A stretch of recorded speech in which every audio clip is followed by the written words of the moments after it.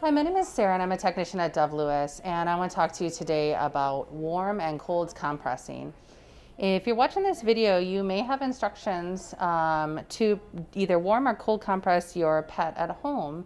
And there's multiple reasons we do this, but both of them bring comfort to the pet. So when I think about cold compressing, often that brings comfort by helping with swelling or inflammation. So inflammation of a joint, or maybe they had surgery that caused some inflammation, but we can do a cold compress that will help bring that swelling down and decrease any pain that's associated with the swelling. So one thing that when I cold compress, I like my ice packs to be kind of slushy.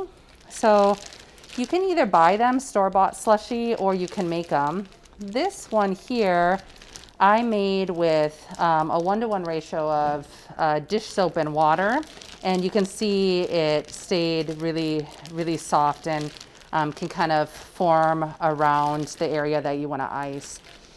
When you do cold compressing, it can be too cold and can be a little bit uncomfortable. So I always recommend using like a thin rag and then the cold compress on top of that.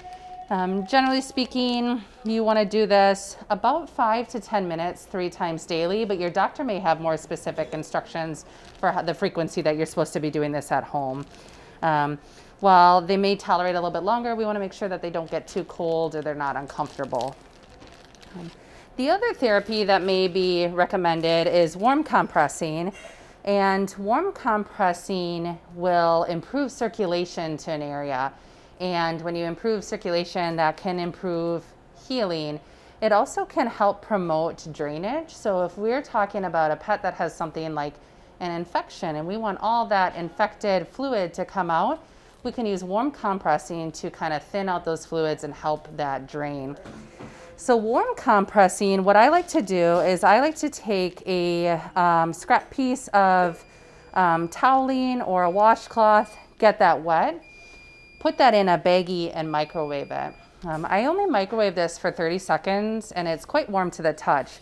So just keep in mind that microwaves can heat things to kind of variety of temperatures and they may not be consistently heated throughout. So make sure you're really careful about testing this. Just like you would a baby's bottle, I like to test it on like a really sensitive part of my skin.